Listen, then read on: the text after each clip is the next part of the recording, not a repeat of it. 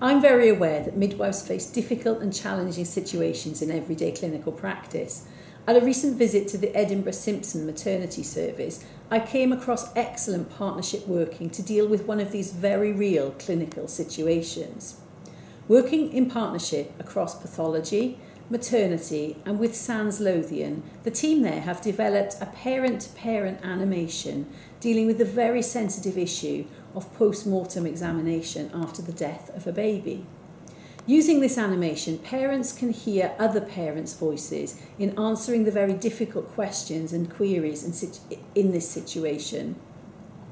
Midwives have taken this a step further and they ensure that the resource is available on iPads for parents to watch.